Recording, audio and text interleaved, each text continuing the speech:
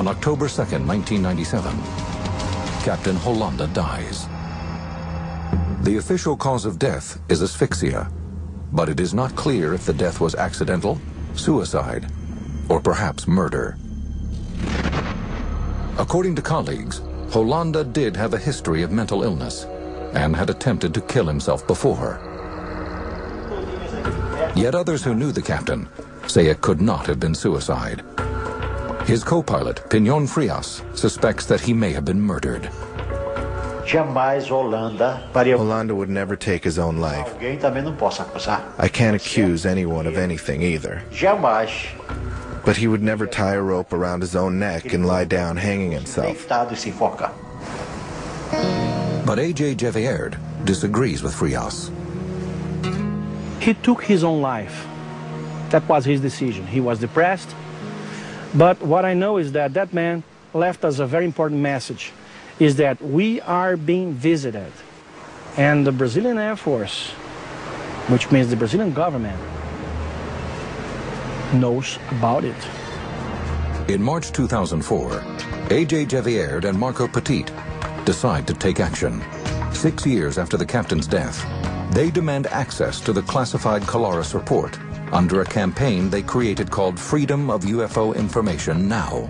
This kind of information that we're talking about, I believe as a UFO researcher and as a citizen of Brazil, that it should not be restricted to the military files, to the military headquarters. It must be known by all society.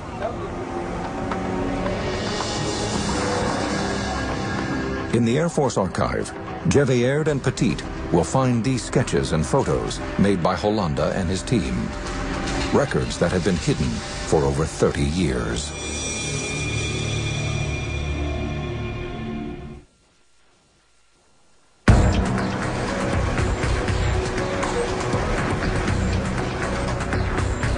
On May 20th, 2005, Brazilian ufologists A.J. Gevierd and Marco Petit and a handful of other UFO researchers arrive at Brazilian Air Force headquarters to examine classified documents they have pressured the government to reveal. These files contain information about the 1977 military investigation called Operation Saucer. Gevierd and Petit believe the records contain data about UFO activity on the island of Colares. The brigadier, he said, I was being given an order from the commander of the Brazilian Air Force to open to you all files. You can watch everything that you please. But in fact, the two claim they are not permitted to see all the documents about the incidents.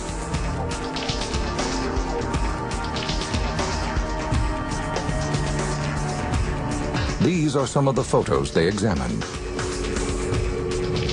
Out of more than 2,000 pages of text, 500 photographs, and over 15 hours of film, they are only permitted to view 110 photos and 200 documents. The materials are both illuminating and puzzling.